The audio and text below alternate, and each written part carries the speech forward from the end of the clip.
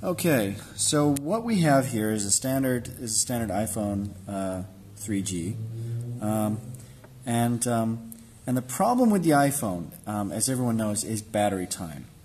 However, we've come up with a way of increasing the battery time for the iPhone. Now, let me just dock it here. Okay, so here's what we come up with. Now, for most in the professional industry, they'll recognize one of these. This is a Hawkwoods V-mount adapter for power, and we've got it plugged into the bottom there. And so what we can do is we just take a standard. This is a Sony V-mount battery, and you just click it in there like that. And that will now keep you talking for 2 whole hours now, constantly, without having to recharge. Or if you just have it on standby, maybe play a couple of apps, that'll get you about half a day. So it's pretty good. The nice part about this setup is for one, to check the battery time, all you have to do is push the little button on the side.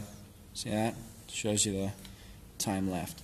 And also, the thing about the standard iPhone is that when you need to, when you run out of battery, that's it. You're done until you charge it. However, with this, you can just undock the V-mount, grab another. There we go, and we're good to go again. Now, with these batteries, they're pretty reasonable. I mean, they are. This is a 5.4 amp hour battery, which again is good for approximately 2 hours talk time. You can pick these up secondhand for about $150 each. So if you keep a couple of these in your car, then you'll be fine. Alternatively, if you have a little bit more money, then what you can do is you can afford to buy some IDX Endura 10s. You can pick these up for about $400+ each, or you can buy 4 of these with a quad charger pack for about $2,000. Now, these are a lot more comfortable when you dock those to hold that. I mean, they look a lot more slick than the Sonys. And so that, again, that gives you, these are higher amp hour. These are 93 amp hour batteries, and so these will give you about 5 hours of talk time. And then if you want to go the whole day, I mean, this is the real genius part. We can just slap another one on there. Boom, we're done. You can talk on that sucker for at least half a day.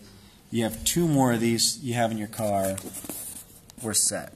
Now the only problem is with this adapter, you can't really put it in your pocket. But that said, these are iPhones, and you want everyone to see your iPhone anyways. So it's going to be out. It's going to be in your hand. You're set. So just to recap, you got a Hawkwoods V-mount to iPhone adapter.